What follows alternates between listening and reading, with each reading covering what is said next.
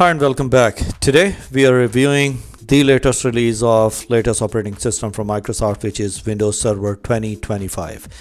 Now I installed it on my VMware Workstation, so this is the first screen of it. The installation process is almost the same as it has always been, and that's the desktop wallpaper which appears once you'll install it. To me it seems like a bit strange, some changes on the wallpaper. It seems like a little bit distorted. I don't know what's the main point behind having this kind of a fabric look over there, but the overall interface is the same. I can see an icon over here which is Azure Arc. We'll explore it in a minute. Like, what is it? It's saying that by connecting your server to Azure Arc, it gives you access to powerful management and security services, etc. So that's, I think, something new so far that I have noticed in this operating system. If I'll click start, and here also you can see the same Azure Arc setup over here.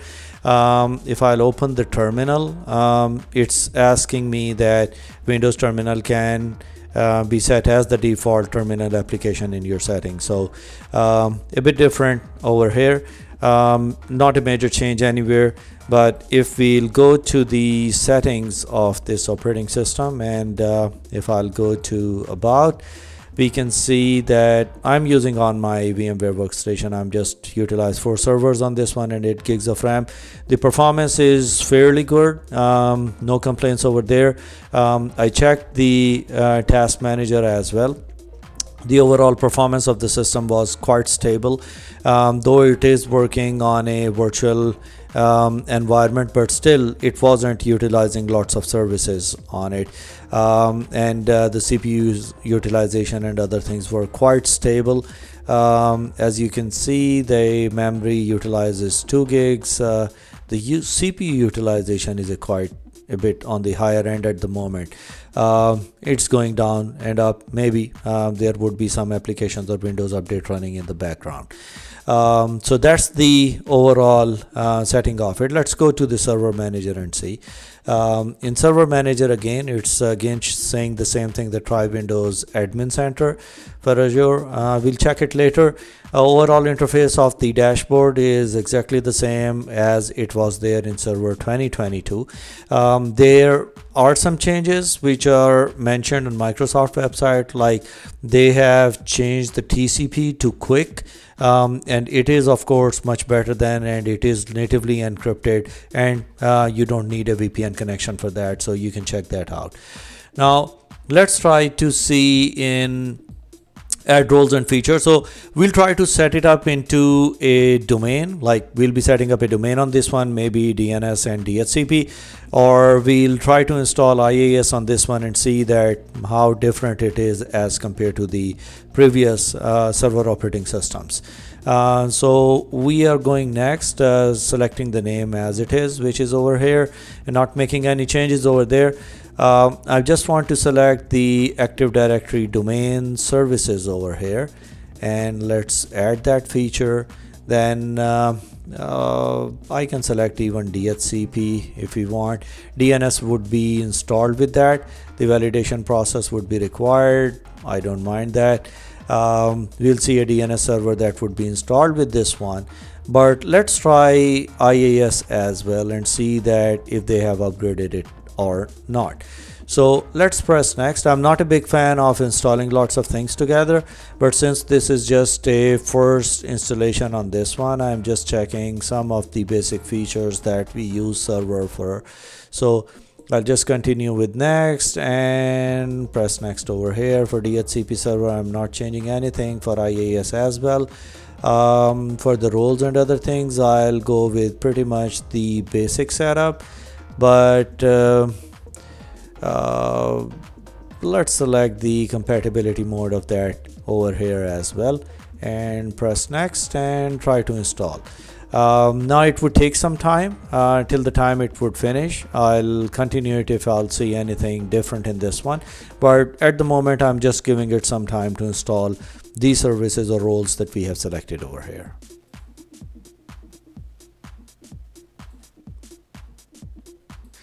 As you can see that the configuration is required, so we'll press close and we'll click on this one. So it is asking that we'll have to promote it to the domain controller. So we'll click on that, and since we are setting up for the first time, to the existing domain, or add a new domain to an existing one, or a new forest. So we'll create a new forest and we'll call it as test.local. Press next. So we don't want to create it as a read-only domain controller, but as you can see that the forest level and domain functional level is 2025. So that's a good thing. Before it was 2016, but they have finally changed it to 2025. So you can give a password over here, press next, and they're saying that it's not a safe password. So that's a good thing that they are still checking it over here, that the password should be a bit complex for this one. But anyway, I have changed the password. Delegation, because the authoritative parent zone cannot be found, that's fine. We'll press next, and it would take the same name as test, as we selected test.local. Press next, and we're not making any changes over here. Everything looks fine. If you want to see the script, you can copy it, and you can run it yourself on PowerShell if you want to run it later.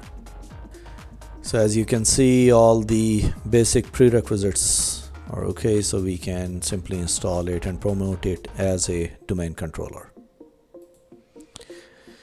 And finally, once it's done, it's asking you that it would be restarted because Active Directory domain services was installed or removed, so it's restarting the operating system. As you can see, it's back with the domain name test, and we'll try to log in. As you can see, it has successfully installed the Active Directory DHCP DNS file and storage services and IAS over here.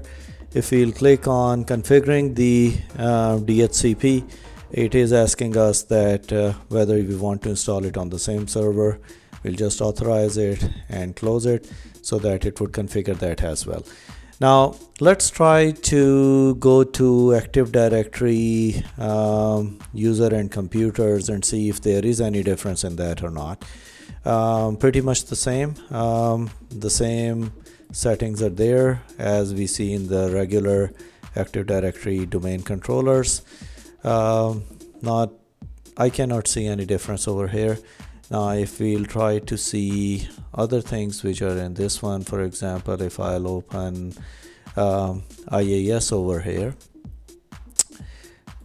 IAS manager, and it's IAS services 10 which are running on this one, and we can see the default pool as well. And if you want to check it on your browser, so you can open and try to run localhost to see that if it loads it or not. Press enter, and we have Internet Information Services over here, so IAS is running. Now these are the settings for our IAS manager, pretty much the same. I don't see any difference in this as well. Let's see DNS and DHCP. So for DNS, we have our DNS server, forward lookup zones, reverse lookup zones, test points, and conditional forwarders. The same stuff here as well, no difference at all. It's the same settings. And if we are going to DHCP server, we can expand and check the settings on this one as well, which is IP version 6, and then we have the policies for this one. And for IPv4, of course, we don't have any DHCP scopes over here. We'll have to create it, but it's pretty much the same. And if you would like to see the group policy in this one, it should be group policy management.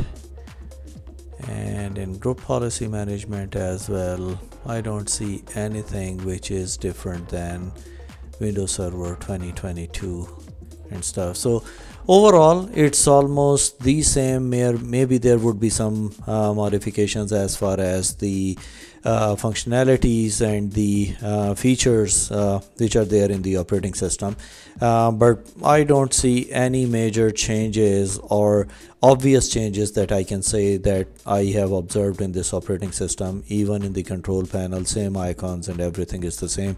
Seems like only the name, as far as the look of it is concerned, that has been changed. Otherwise, rest of the things are pretty much the same. We'll have to implement it on the domain level to see that how it performs and the rest of the operations. So that was a general overview of the latest operating system, which is Windows Server 2025. I installed the Data Center Edition with the desktop experience. So I hope you liked the video. That's it for today. Thank you very much.